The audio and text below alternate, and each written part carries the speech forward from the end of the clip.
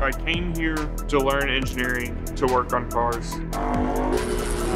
And while working on the cars, I learned that my passion was motorsports, and the engineering challenge behind racing is just incredibly fun to me. Growing up, I worked on cars. I had a few hobby cars. I had a 68 Camaro. I had multiple different older trucks that I worked on with my dad.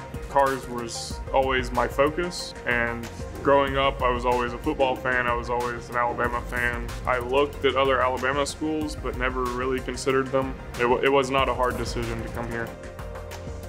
So getting involved with Formula started on my tour to Alabama. I actually toured with Dean Sharp in the Honors College, and he told me about the options that I had, and I knew then that I wanted to get involved. I just decided that's what I wanted to work on, racing, motorsports. It was just exactly what I was looking for in my engineering degree. So I joined it in 2012 as a freshman. I became team captain my sophomore year, and Formula SE was most of my undergraduate degree.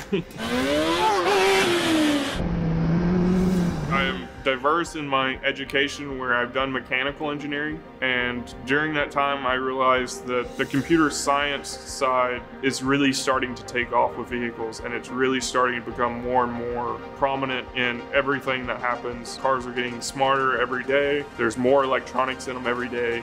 I just knew that moving forward, if I wanted to be on the development curve of automotive vehicles and motorsports, that I had to go towards computer science, and that's what I decided. So for the past 2 years, I've been working on the Indy Autonomous Challenge. It's a competition where 10 teams come together, and we're developing a autonomous driver that's built based on code and the sensors that we have to drive around racetracks nearly as fast as human drivers can. 80 link was turned on. Red and yellow are solid. During the competition, we've done a few things. We actually had a passing competition with 2 different cars, and we were able to pass another car going about 170 miles an hour. Representing the Polytechnic of Milan and also University of Alabama with $150,000 first prize. Congratulations to Polymove. And then fast forward a few more months, we decided to take the car to Kennedy Space Center. And there we were able to break the autonomous land speed record. We were able to get to peak speed of 193.8 and average over a kilometer of 192.2 miles per hour.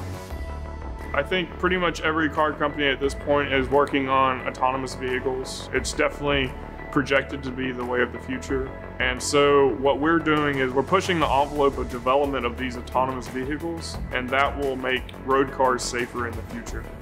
For the university to offer these type of programs is just amazing for students, because it just helps develop them even more and more for their future jobs. And the university is really pushing this type of work, and it's an amazing place to be.